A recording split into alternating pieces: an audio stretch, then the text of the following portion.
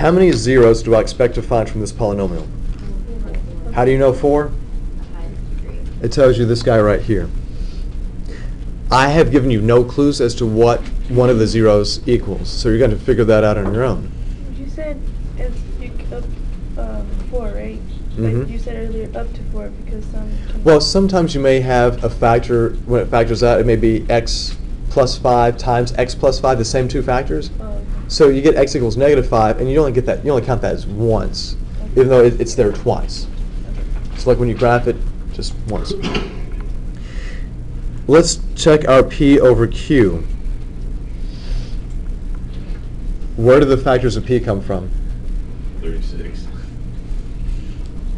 Why are you laughing at that? Because I've got, like, I don't know, 8 factors, 9 factors already. I've got 1 and 36, 2 and 18,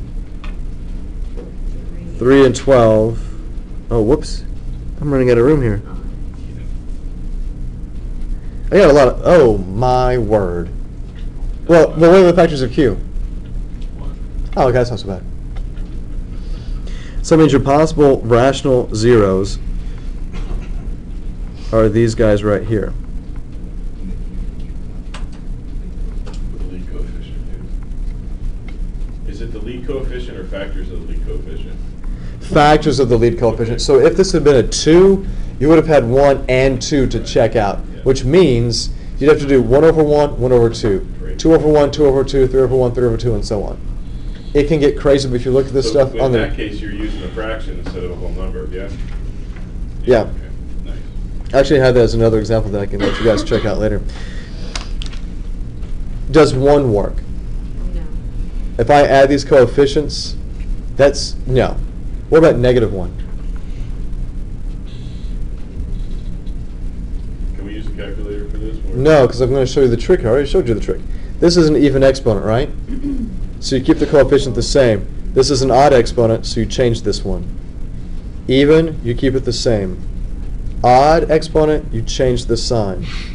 And that's just 36. What does that equal? 0. Sweet, right? So wait, what are you doing? What am I going to do? You found a 0, right?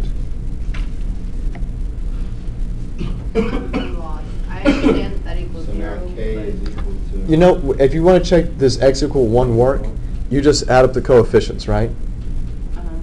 When it's x equals -1, you add up the coefficients. However, if it's an odd degree, you do the opposite of the sign you see. Odd So that degree. gives you the factor for k. Well, this tells me that -1 works for my k. Okay, that's what I was wondering. -1 times... Well, -2, you just use that square because it's even, so it's just positive. The only reason I can change those signs is because what's 1 to any power? It's just going to be 1, right?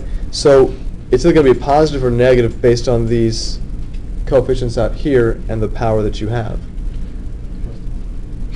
So think about this. What's -1 to the third?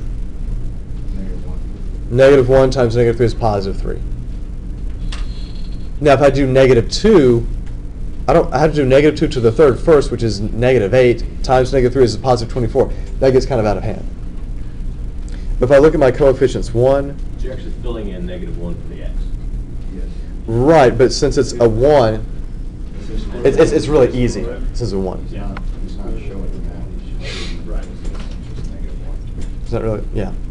So this is a 1 multiplying. -1, add. Multiply, add. Multiply, add. Multiply. I get a remainder of 0. Do you all agree? Now, I went from something that was 4th degree to something that was degree 3, right? Now we gotta do it over again. Right, now here's the thing. Did 1 work the first time? No. Then it will never ever work. So now you gotta go back to your P and Q again and determine another. Right, but you know what? You don't have to do it on this big guy. You've already reduced it a little bit, so you can just do synthetic division again with the smaller numbers here. I'm going to go ahead and tell you what the next Right, guy but- is? But what I'm saying is, at this point, you have to go back to your P and Q again. Right, to find and another start possible- troubleshooting another yes. possible. But what, And then right, factor you that troubleshoot out. another one, like you said, but don't use ones that didn't work before. If they didn't work before, They'll never work. Right. Okay. Now, and sometimes a number works more than once. So -1 might could work again, but it doesn't here. So now we move on to like positive 2. You try +2. Now, if you do 2 here, You gotta try -1 again, right? right, but very quickly you see that's not going to work. Okay. If I do 2, I get 1. This guy becomes a 2. -2 becomes -4. It's not going to cancel out the 36. It's not going to be big enough. What if I do -2? I get -2 here, which gives me -6. That gives me 12. It gives me 18. Multiply, I get -36. I get a remainder of 0. How many zeros have I found? 2. How many more do I need? 2 more.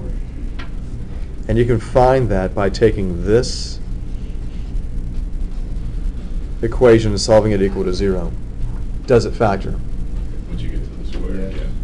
This does not factor. No. You know what you can do? Yes. What? Quadratic. You could do the quadratic formula, but you know what I'm going to do? Complete the square. Complete the square. Move the 18 over. What number will complete the square?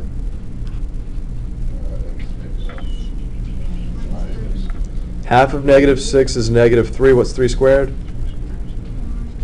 You have to add that to both sides, right? -18 plus 9 is -9. Then what do you do?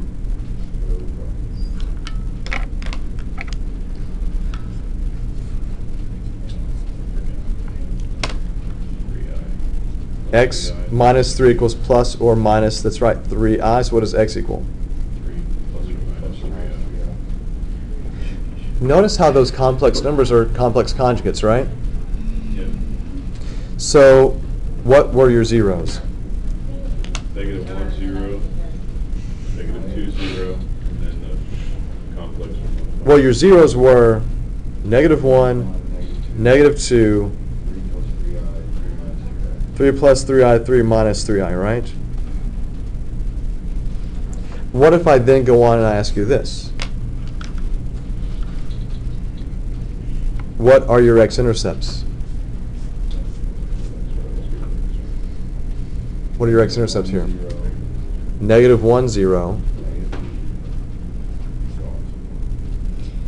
How many x-intercepts do I have? No, I don't. I have 4 zeros, but will these complex numbers translate to become x-intercepts? You have 2 x-intercepts, even though you have 4 zeros, because remember, only real zeros will give you x-intercepts. So what's a real 0? Define a real 0. Those are the real numbers.